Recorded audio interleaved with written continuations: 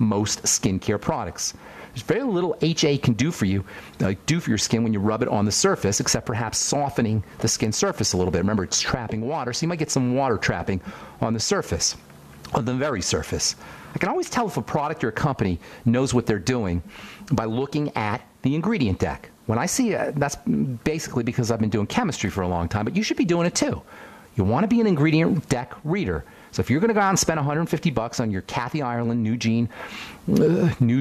Eye Serum, look at the ingredient deck. If you see the first ingredient deck is human adipose-derived stem cell conditioned media, that could be kind of overwhelming. Human adipose-derived stem cell conditioned media. What it means is human adipose, that's fat, human adipose-derived stem cells, that's stem cells that come from a human being's fat.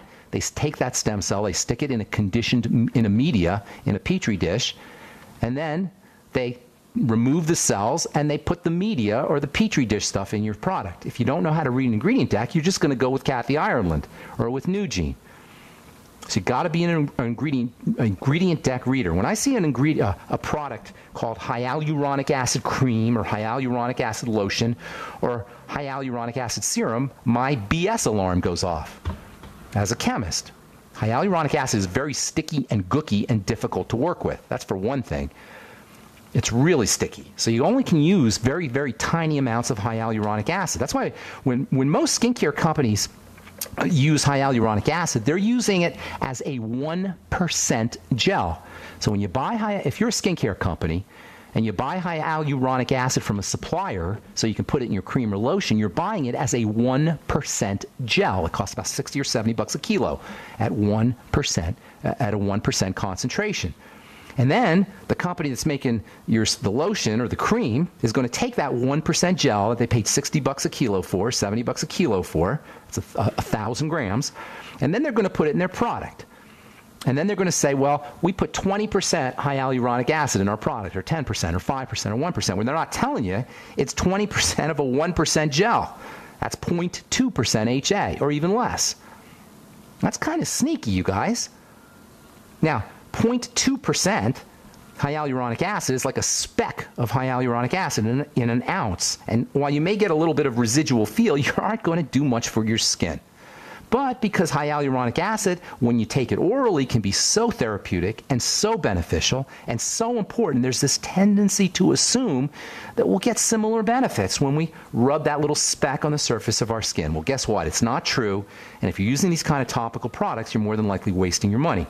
The bottom line here is hyaluronic acid is important stuff, but you're not going to get much benefits by applying it topically, especially in the misleading concentrations and forms that are available over the counter. Now, doctors, plastic surgeons and dermatologists have figured out how to bypass this problem of hyaluronic acid's impermeability through the surface, through the stratum corneum surface, and they can actually inject hyaluronic acid to get past the stratum corneum barrier. And there's several products that will take advantage of hyaluronic acid swelling effects to help with fine lines and wrinkles. I'll tell you what I mean when we come back from our break. We'll take your phone calls as well. 844-236-6010 is our number. I'm Pharmacist Ben. You're listening to The Bright Side. We'll be back after this.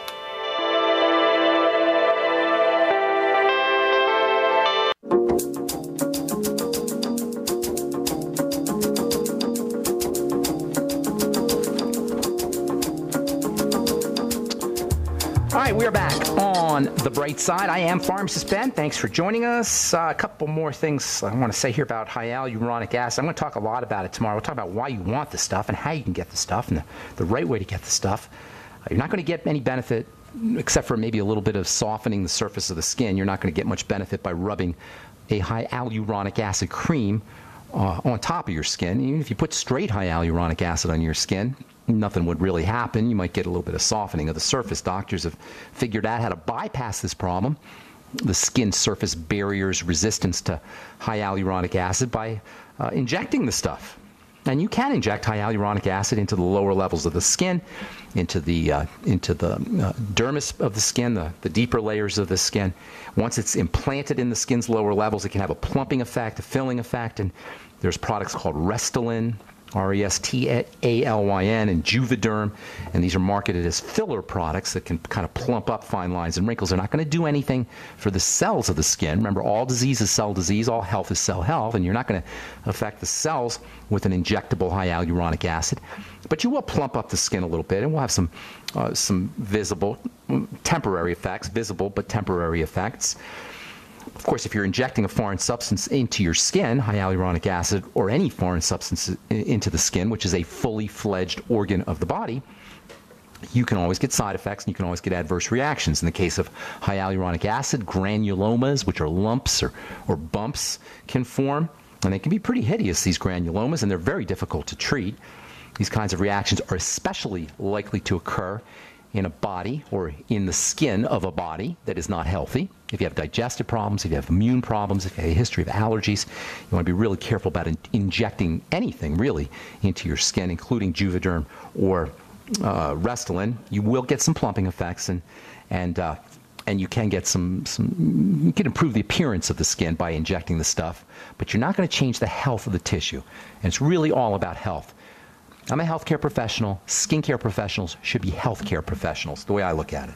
The best way to get to get the benefits of high hyaluronic acid is to make your own. Your skin is making its own high hyaluronic acid. Your joints are making its own high hyaluronic acid. Your eyeballs are making their own high hyaluronic acid. So can't we figure out how to make our own high hyaluronic acid to upregulate high hyaluronic acid? Well, indeed, we can, and we will be talking about that tomorrow as we continue talking skin health. Specifically, high hyaluronic acid on the bright side. All right, time to hit our phones. 844-236-6010 is our number. Let's go to Melissa in Oregon. What's cooking? Welcome to the bright side, Melissa. Hi, Ben. Hey, I just want to tell you that I love the longevity product. Awesome. And I really love your show. It brightens my day. Thank you. I appreciate that. Thank you so much. How can we help you? I'm calling about my dad. He's 63 years old, and he has a so-called genetic disease called Huntington's chorea. Okay. But what I wanted to pick your brain about today was he also has hepatitis C, and he's very fatigued from it. Okay. So he's been wanting to get on this treatment called Harvoni. Oh, yeah. $1,000 a pill. I heard it was really expensive, and I just wanted to talk to you before he even started down that road. How bad is his Huntington's chorea? Huntington's chorea, by the way, is a brain issue. It causes movement disorders. Chorea means dancing, and it causes these kinds of abnormal kind of dancing-like movements. Woody Guthrie died of Huntington's chorea. It's a really serious problem. How long has he had it? He got diagnosed about 7 years ago. And how bad is it? It's kind of bad. I mean, he broke his leg recently, so he's recovering from that now, too. Wow, this poor guy. But, yeah, I don't know. How old is he? He's 63. Okay, so he's a young man. He's got lots of good living to do here. Here's what you need to do. All right, and it's not a coincidence that he's got Hep C and Huntington's chorea. Basically, when you have Huntington's disease or when you have Hep C, you got a body that's kind of falling apart. I was talking to a gal yesterday on the phone, and she was telling me all her health problems. I said, you only have one health problem, ma'am. It's called MBFA disease. I'm telling you that for you, Melissa, for your dad too. He's got only one problem. In the brain, it's Huntington's. In the liver, it's Hep C. He's probably got other issues. I'm sure he's got some digestive problems and other things going on too. By the way, the liver's a digestive organ, so by definition, if you have Hep C, you have a digestive problem. But in any case, he only has one health problem. It's called MBFA disease. You know what that stands for? No. I made it up, by the way. It's called My Body is Falling Apart disease. That's the only disease he has, MBFA disease. I named a new disease, My Body is Falling Apart disease, and it covers everything. It covers all chronic degenerative disease. And the only people who care about all these special types of diseases are the specialists. They're the only people who care because that's how they make their living.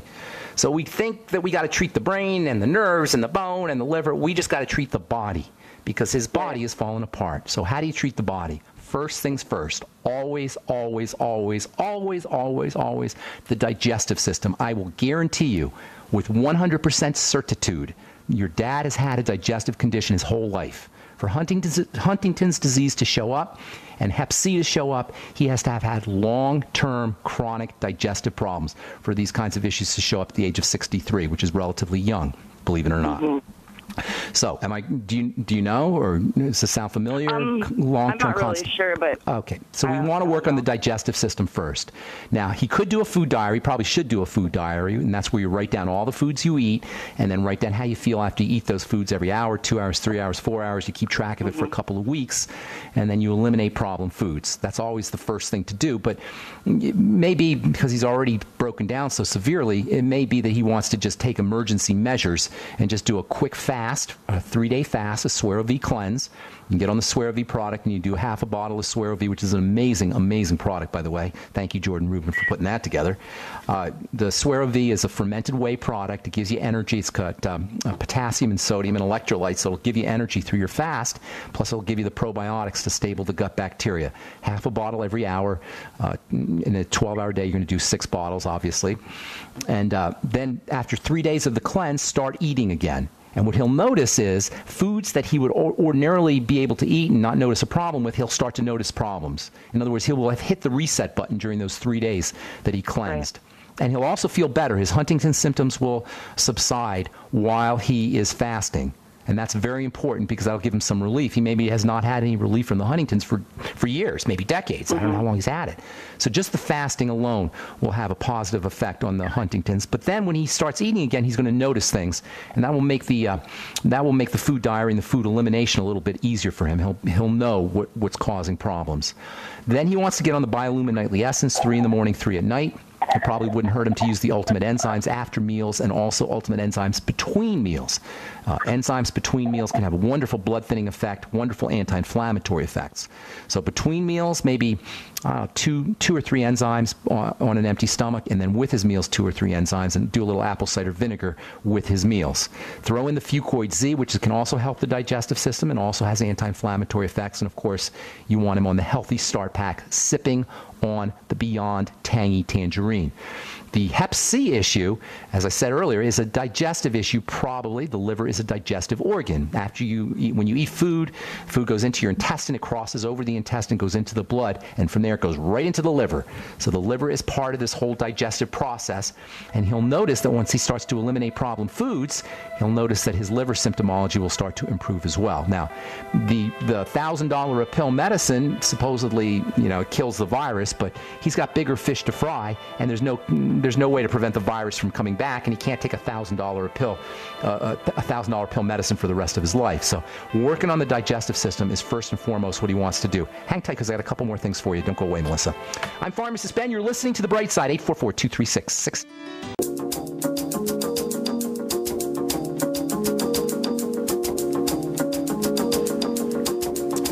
We're back on The Bright Side, talking to Melissa in Oregon about her dad. Melissa, you there? Yep. Okay, so first things first, if we take care of the digestive system, we're going to take care of inflammation in the body, and that'll help with the liver, and it'll also help with the Huntington's chorea, depending on how broken down your dad is. And chances are, if he's only 63 and he's got these kinds of symptoms, that he's been doing the wrong thing for a long time. Is he a smoker, by the way? He is, and he also eats a ton of sugar. Oh, okay. Well, you can only do what you could do. You can only do what you can do. So get him on the Healthy Start Pack. You probably have to throw in the sweeties after all his meals. Do the Biolumin Nightly Essence. If you can get him to do a Swear V cleanse, he's going to notice immediate results just from the fasting. And certainly food elimination will make a big difference as well. Biolumin Nightly Essence and digestive enzymes, those are the things we talked about before the break. But there's a couple other things that you could do for him as well for the liver, and I would be doing this. This is what I'd be doing if it was me. You want him on something called NAC, unbelievably important for the liver. NAC is actually emergency room medicine for liver poisoning. It's a lot cheaper than Harvoni, maybe a gram a day, 500 milligrams twice a day on NAC. Have him using a little bit of glutamine powder, and he'll get glutamine in whey protein in the Slender FX if he wants to use the longevity products, but I'd be throwing in a little glutamine powder, maybe a teaspoonful a day. Vitamin C is stupendously, critically important for the liver and the brain as well, the nervous system as well. You'll get that in the Beyond Tangy Tangerine, but he may want to throw in maybe an extra quarter teaspoonful a day in water and sip on some vitamin C water with his Beyond Tangy Tangerine. Throw in the Ultimate Selenium, maybe 400 micrograms a day, anywhere from 200 to 400 micrograms a day of the Ultimate Selenium. And then I'd be using something called Alpha lipoic acid, which is also very, very helpful for the liver, maybe 1,000 milligrams a day. There's other things you could do as well. Vitamin E has wonderful benefits for the liver, 400 IU a day. You may want to get something called MCT oil or use coconut oil. Coconut oil is a source of MCT oil. Yesterday, we talked about how important coconut oil is. Coconut oil is 60%